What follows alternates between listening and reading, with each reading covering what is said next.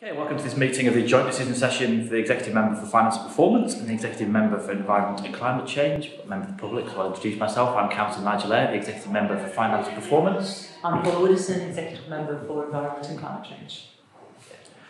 So the first item on the agenda is declarations of interest. I have no declarations of interest. None. Item 2 is the minutes of the meeting on the 16th of December 2019. I'm happy to read those as a correct record.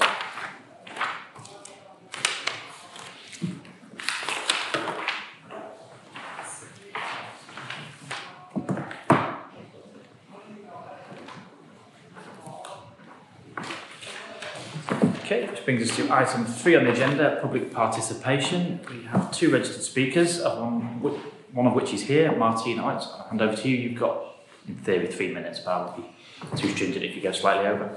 Right, so you want me to start now? Yes, go. Okay, so good afternoon. It doesn't say so, but I'm a member of the Green Party and I'm speaking as your president and as a member of the Green Party. I would like to thank you for the opportunity to speak today on this subject. I would like to applaud the Council for its decision to consider switching to a renewable tariff under the Council's contract with npower. It's the kind of divestment from harmful and environmentally damaging use of fossil fuels, and it's essential to do that to reduce the Council's carbon emissions, of course. And it demonstrates the Council's commitment to the declared climate emergency, a declaration which I also applaud. I understand, of course, that the Council is limited because it's in a 4-year contract with npower.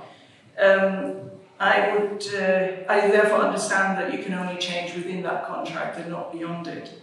But in the long term and post that contract, I would encourage the Council to use its buying power to support companies that only invest in renewable energy, such as Ecotricity and Good Energy, but there are others.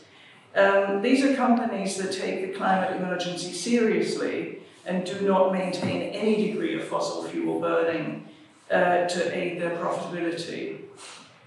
If the UK is to reach their modest carbon neutrality goal of 2050, and that target is in any event too late, and action is necessary to reach zero carbon much earlier than that, then we must move away from reliance on companies that continue to burn fossil fuels in the name of profit and with little regard to people's health and the good of the planet.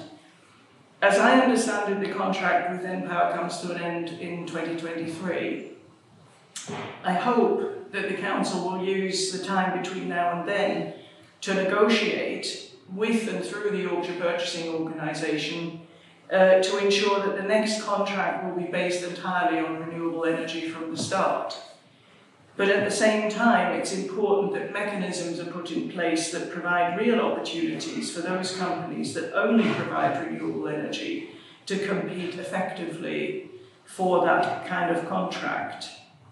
I would like to thank you for this positive step in the right direction and encourage you in the future to chart a bold path towards zero carbon York.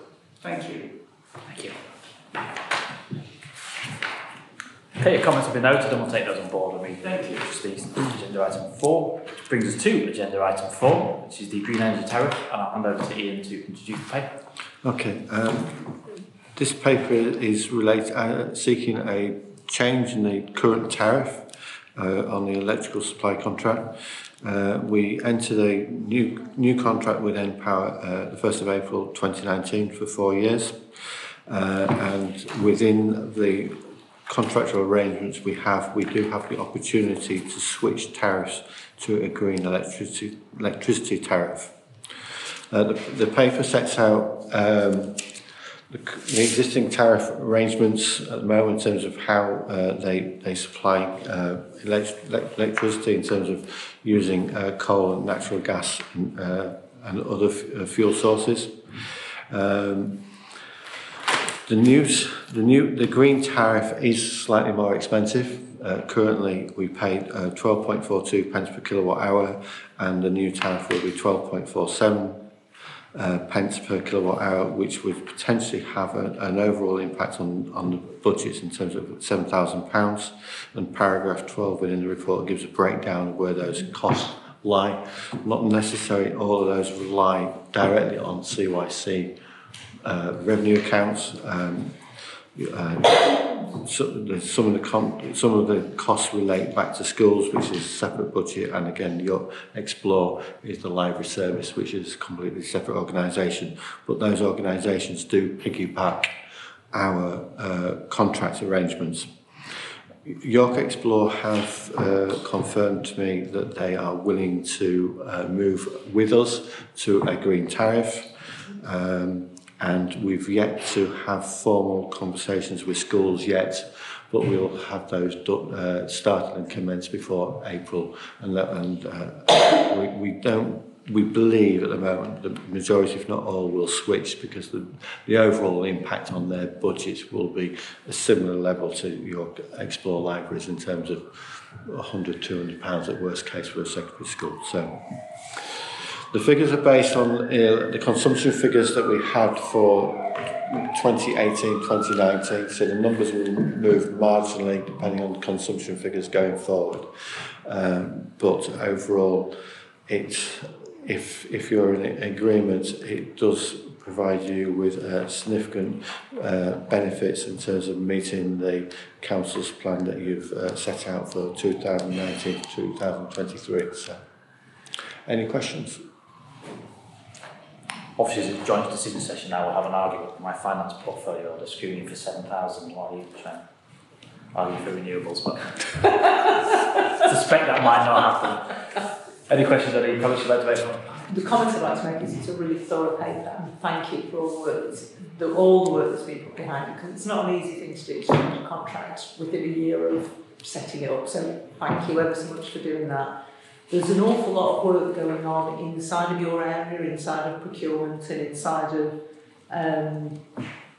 the finance area. So just to let you know, we're not stopping here. We are continuing to do an awful lot of different work. So we're bringing in the footsie for good in terms of where some of the investments are going, and we're looking at lots and lots of other different areas to make sure that the sustainability message is delivered, but delivered in such a way that we can afford it.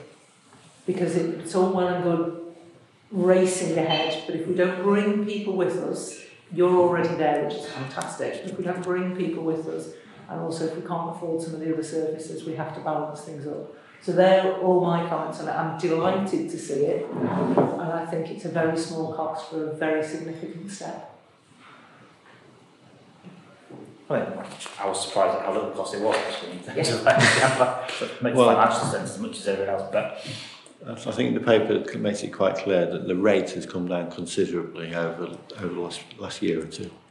Well, one of the questions I've asked procurement is, in terms of where we're commissioning work for residential care and the other areas in adult social care and child social care with private providers, can we ask them as one of their ways of being on the framework, can we ensure that they have got a sustainability policy and that they do buy green energy? So they're looking at how they put that into their contracts. So we have the recommendations on paragraph 5 on page 5. Happy to accept those as written? Yeah. Okay. And you'll be surprised to know I have no urgent business.